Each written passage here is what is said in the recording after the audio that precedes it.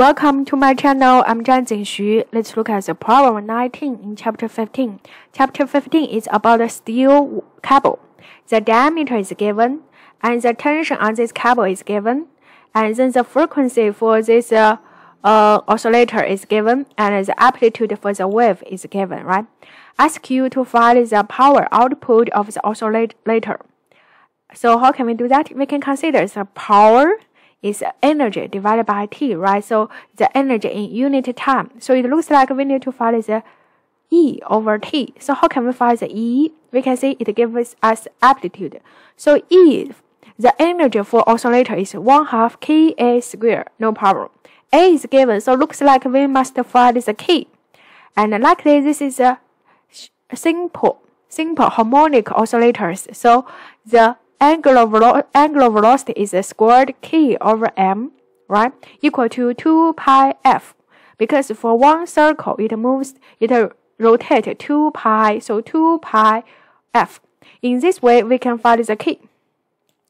Now we input the K inside this function. So put the K inside this function, we get the energy function equals to this one, and it can be simplified as 2 pi squared mass F squared A.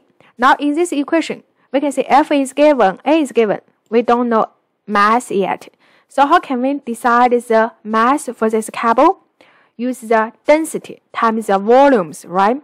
So density rho times the volumes S cross-sectional areas times the length L, and L can be written as Vt. This V is wave speed times the T, how much time it traveled.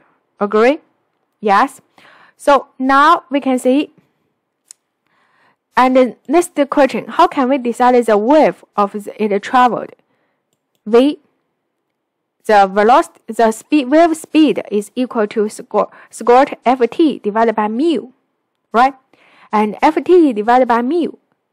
Mu is called linear density for this cable. So mass divided by L. So use rho SL divided by L, we get rho S. So now it looks like if we want to solve the problem, then we need to find the mass, right? So we put the mass inside in the E function. But there we don't know V yet. So we put this one inside for V. And so for this one, Ft is given. So we put the mu inside to get the V. Now can you find that? So in this way, so in this one, so now we can write this equation, E over T. So T cancelled. We get a 2 pi squared. And then this mass is rho SV times S squared A squared. And then we input the V inside. Input the V inside, so we write it there. So V can be written as the squared Ft divided by mu. And the mu can be written as the rho S, right? And then simplify, it looks like this one.